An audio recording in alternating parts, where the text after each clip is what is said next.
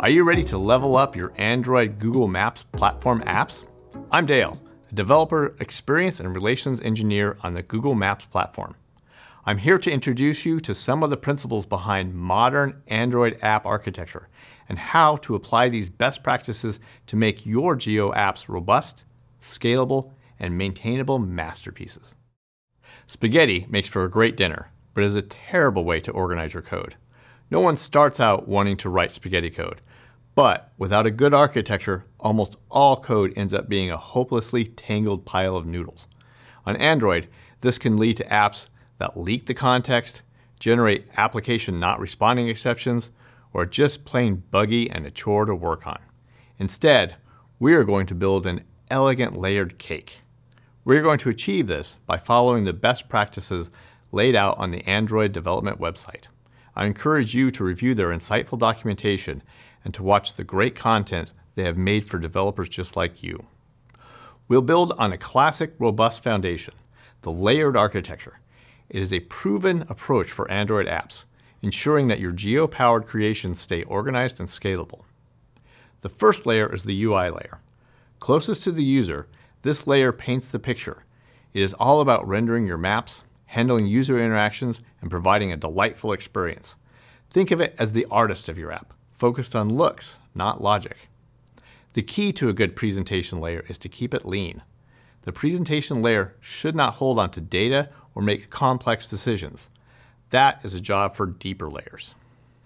The data layer forms the foundation of your app. Unsurprisingly, this is where your data originates. That data can be fetched from the network. Think Places API or geocoding. It can sync with local storage or even device sensors. It is your app's gateway to the real world. We recommend you organize your access into repositories. Each repository encapsulates a single data source, keeping things tidy and maintainable. Need places data? Create a repository for that. User location? Another repository.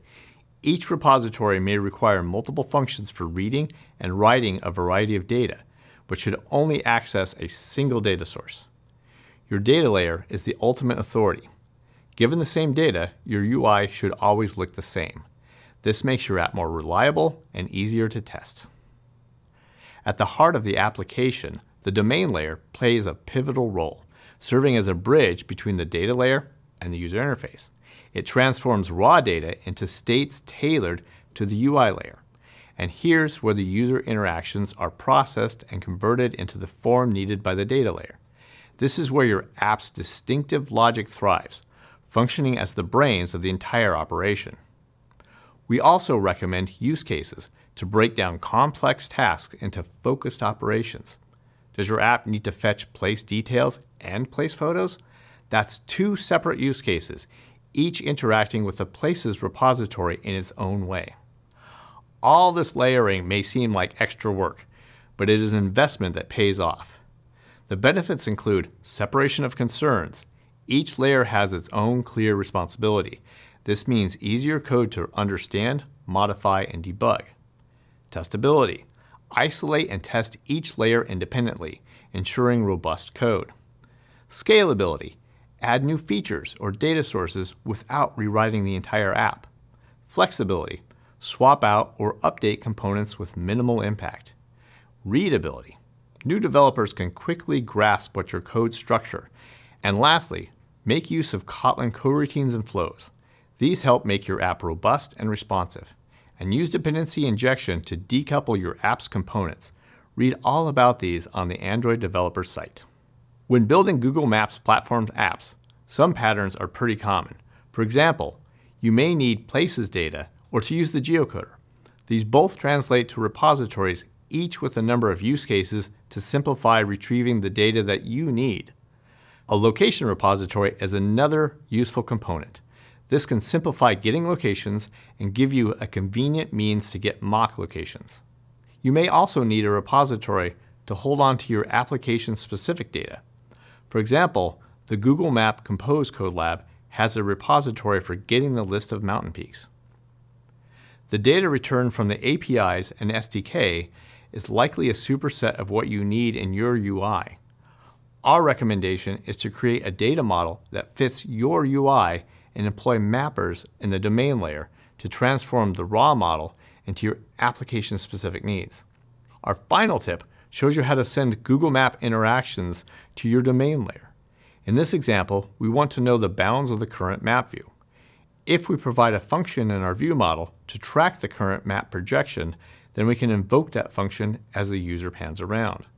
We wait until the camera projection settles down before sending it back to the view model.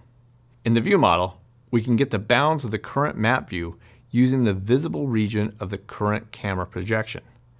Then we can update the model based on the camera location. For example, we may want to update the set of marker locations to retrieve from the server based on which markers are in the current view. A well-architected app is just like a well-oiled machine. It's smooth, efficient, and ready to tackle any challenge.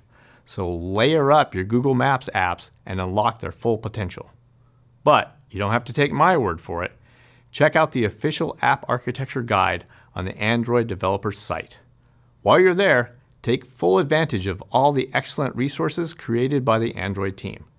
And don't miss out on the Google Maps platform's Android documentation and code labs linked in the description.